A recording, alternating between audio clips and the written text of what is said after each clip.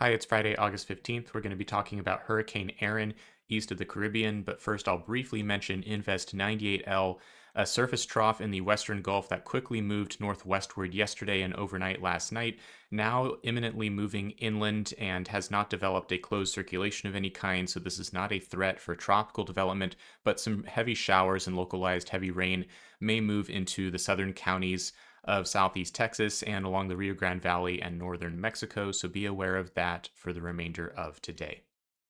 Moving on to Erin, you can see that the storm is continuing to develop. It's been a couple of days since my last video update. I've been posting more frequently on social media, but during our last video, this was a minimal tropical storm, and it has gradually intensified at a relatively slow pace over the past 2 to 3 days, just now becoming a hurricane this morning due to Hurricane Hunter data. If we take a zoomed in view of the storm, we'll see a very tightly coiled appearance in satellite imagery. You'll see a well-defined center of circulation right about in here. There has been some vertical shear that has been disrupting the structure of Erin over the last couple of days, and that shear has been shifting direction. Yesterday, it was mostly out of the east or northeasterly direction.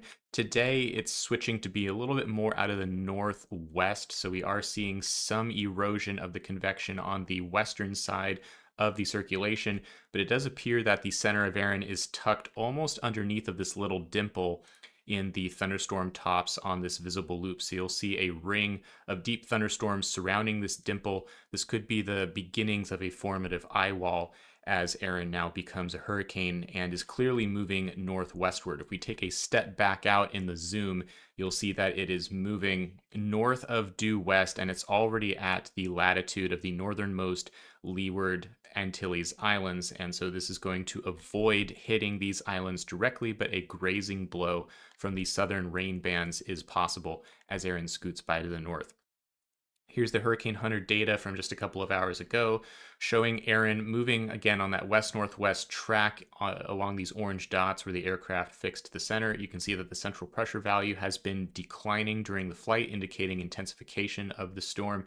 The strongest winds are being found in the northeastern quadrant or northeastern eye wall of that developing ring of convection, and this is where the aircraft measured winds strong enough to suggest that the maximum winds in Erin have increased to over 70 to 75 miles per hour, making this a Category 1 hurricane.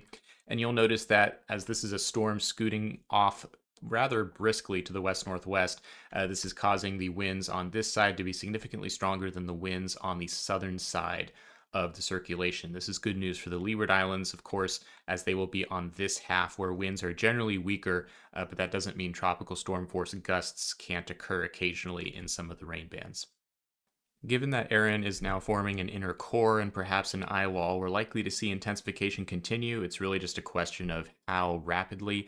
This is the high-resolution HAFS-B model from NOAA. You'll see Erin here at the initial time, and this is a model that's pretty aggressive, gets this going rather quickly, and by the time Erin is north of Puerto Rico, sometime on Sunday morning or afternoon, this is already a Category 3 or 4 hurricane on the model. So this is one of the more aggressive models at this point. There are others that are less aggressive. For example, the European model, this is the upper level wind flow on Sunday morning, and it depicts Erin struggling a little bit more right here with some wind shear associated with an upper level ridge that is offset from the storm to its west, and this is bringing northerly wind, sorry, I drew the arrow wrong there, northerly wind down on the vortex on the eastern side of this ridge, causing some northerly shear of at least 30 knots. And the European has been rather consistent on this, while other models are a little bit weaker with this offset ridge and have less shear, allowing Erin to intensify more quickly. So there's a range of outcomes here. Erin could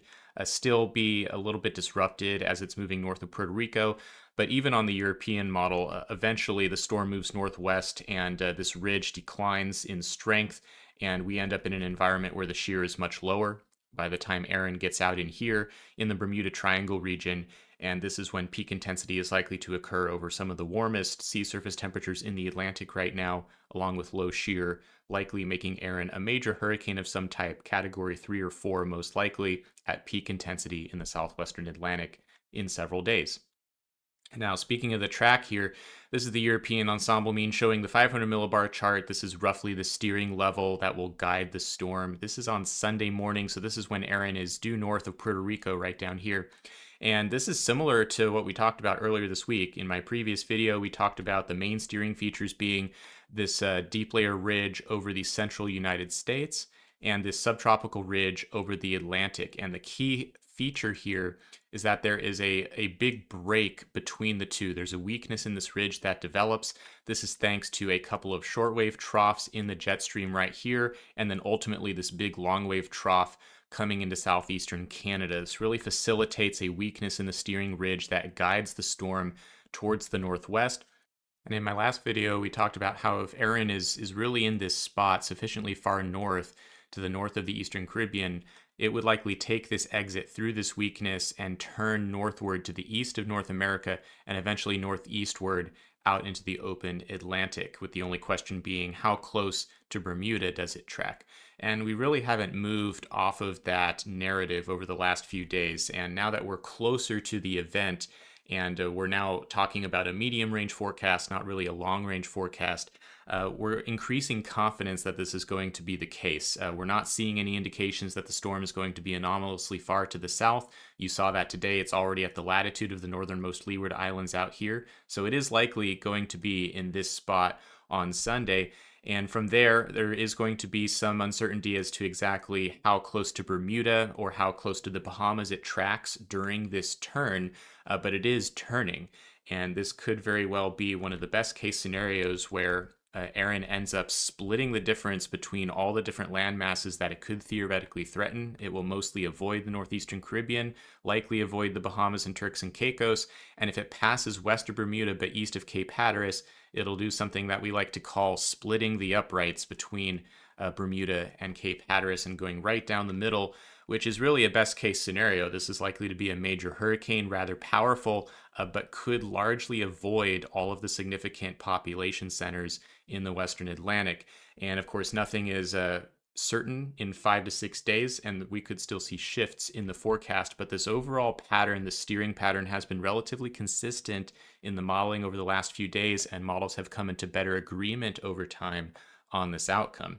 You can see some of the tracking models that the National Hurricane Center likes to use. On this map here, here's Erin. You can see that west-northwestward track. Again, some comfortable margins for the northern leewards, although tropical storm watches are out for some of these northernmost islands due to the possible grazing blow. And again, some comfortable margins here with the Turks and Caicos and the southeastern Bahamas. And then once again, some margins with Bermuda and some margins with Cape Hatteras. So this would be effectively a Goldilocks track if this turns out this way. Again, some shifts to the left or the right in this portion of the track may yet occur. So you can't really let your guard down entirely, especially if you're in Bermuda and the southeastern Bahamas, just in case there are some subtle shifts that bring the wind field, the outer wind field, closer to these areas. But so far, things are looking optimistic for avoiding a direct strike of Erin's inner core on any populated areas, which is great to see. This is the official track forecast from the National Hurricane Center. Again, tropical storm watches are out in yellow for the northern Leeward Islands, including Anguilla, Barbuda, and St. Martin here. And there is a chance of a grazing blow from the wind field. You can see the storm moving to the north, becoming a major hurricane in the forecast by late Saturday. That would be Category 3 or stronger, winds of 115 miles per hour or stronger, and then remaining a major hurricane as it moves northwestward and eventually towards the north on that journey to the east of the Bahamas, west of Bermuda, and east of North America. And hopefully this track holds in this spot would be good news for everyone. This is the wind probability swath for tropical storm force winds 40 miles per hour or stronger. You can see there is still a chance of a grazing blow of this wind field. Probabilities are about 20% or less for the northernmost islands of the northeastern Caribbean, but keep in mind that spiral bands on the southern side, that would be these that you can see in satellite imagery. That's Erin's center, but you can see the bands extend well to the south. These are going to graze the islands, so expect some heavy rains and gusty winds that could be tropical storm force at times. Keep an eye on guidance from your local weather office for details on that. There is a chance for some rainfall up to several inches in spots, isolated amounts up to 6 inches based on the Weather Prediction Center, NOAA's forecast for this region. And then finally, as the storm moves across the western Atlantic, it's likely to grow in size and become rather strong. Major hurricane is expected, and this is going to gin up a lot of waves, and these are going to radiate outward from the storm. So the waves and swells spreading across the western Atlantic is going to cover a large area. So even if the wind field doesn't directly affect these areas, there is going to be high surf and rip current risk all across the western Atlantic region. So you'll see much of the Bahamas, the eastern seaboard, all getting the potential for this, along with Bermuda, over the next few days. So definitely be aware of that if you're a beach goer over the course of this weekend and next week. That's about it for this video. We'll continue to track Erin as the storm moves into the southwestern Atlantic over the next several days. Keep an eye on the forecast in case there are any shifts that may increase risks to your area, but so far the overall forecast is looking fairly optimistic for the region. We'll continue to watch later on behind Erin as well, other tropical waves that may eventually start to develop as we enter the peak months of the hurricane season here. The next 2 months are climatologically when we see the most activity, and so there will likely be more storms to track in the coming weeks. Make sure you have a hurricane plan ready to activate just in case a storm happens to come your way during this season. You can follow me on social media at Tropical Tidbits on most platforms, where I will post more frequently about Erin between videos. That's it for now.